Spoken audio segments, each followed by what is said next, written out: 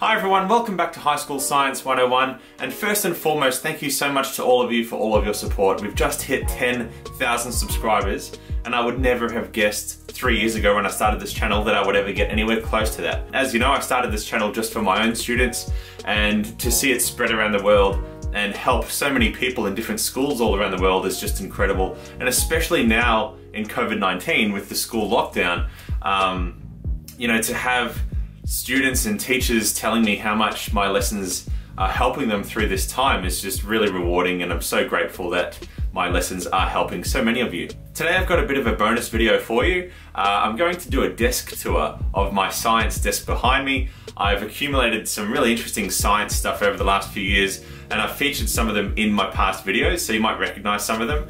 But there's some pretty cool stuff here that I'm going to show you, and I do have some other videos in the pipeline, but I'm doing my PhD at the same time as well. So it's hard to balance them both at the moment, but rest assured I do have some more videos in the pipeline. But for now, let's take a tour of this desk behind me and let's get started.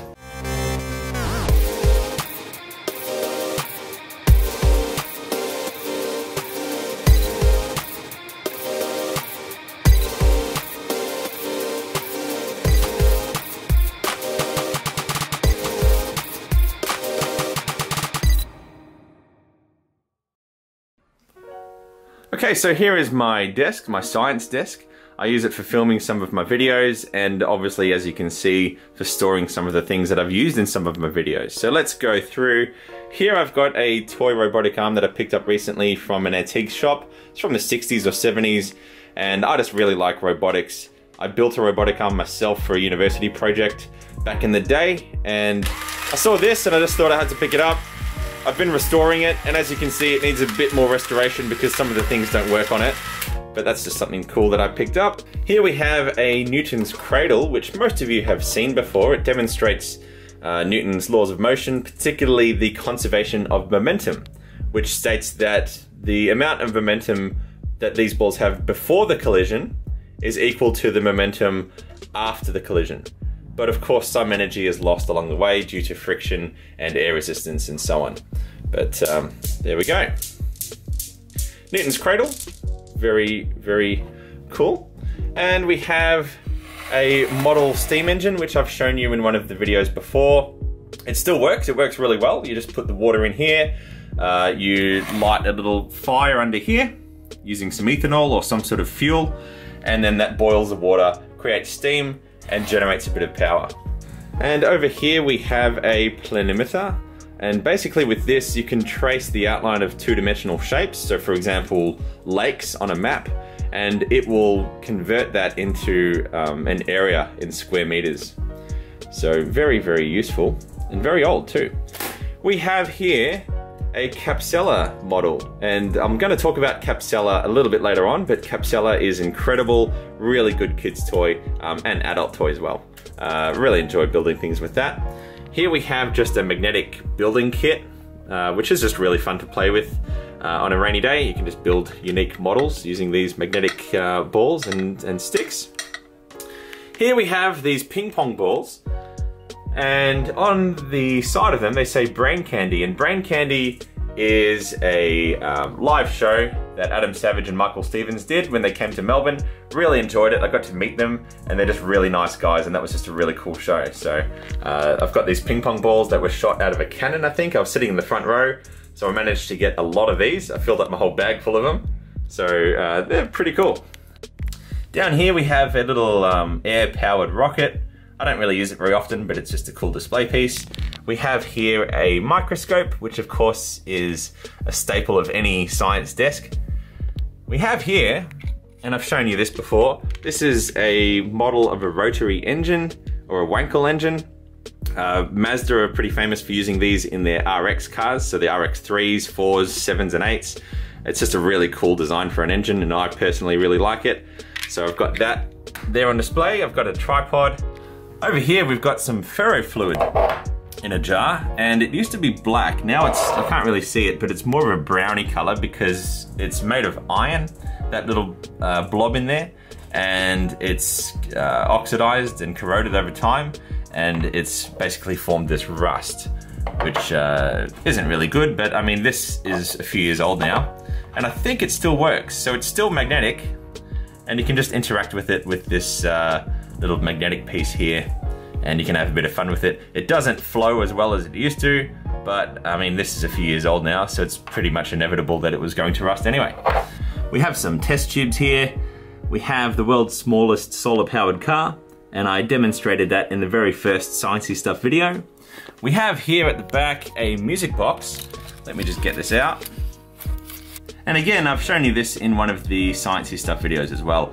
This is something that I got from an exhibition in Seattle. When I went to Seattle, there was an exhibition of old school music instruments and just music in general. For example, they had Jimi Hendrix's guitars there, and in the gift shop I had to get myself one of these which plays Let It Be.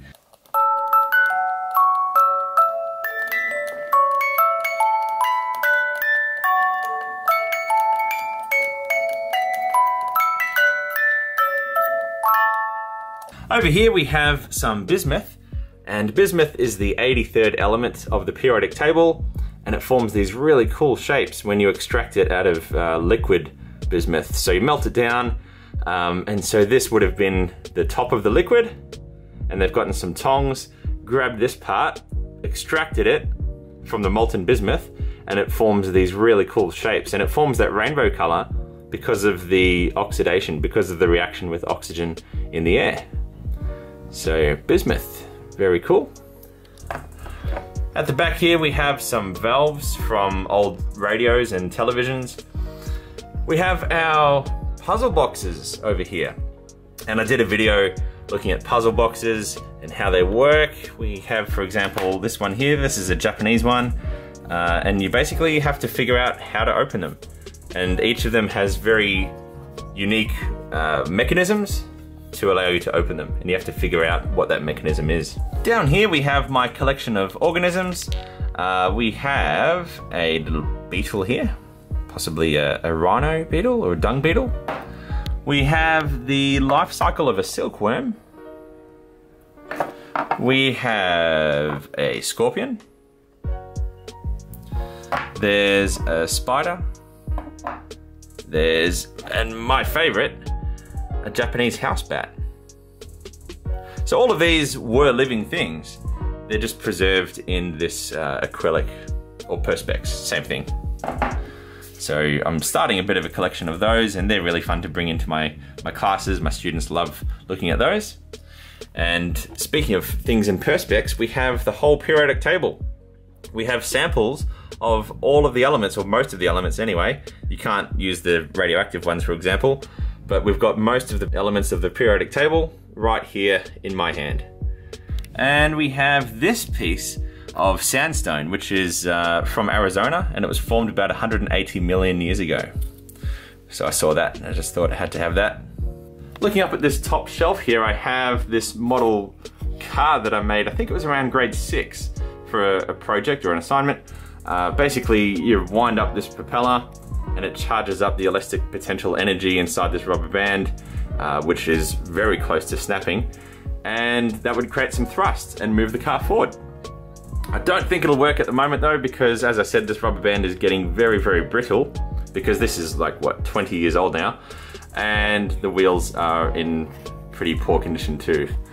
But, you know, one day I might fix it up and show you guys how that works. And here we have Capsella, and Capsella is amazing. I don't think you can get it anymore, but I built a lot of things out of this particular kit here as a kid. This is the aquatic kit. It comes with all of these different modules, one of them containing the motor, and then the other, you know, has a bit where you can attach a propeller.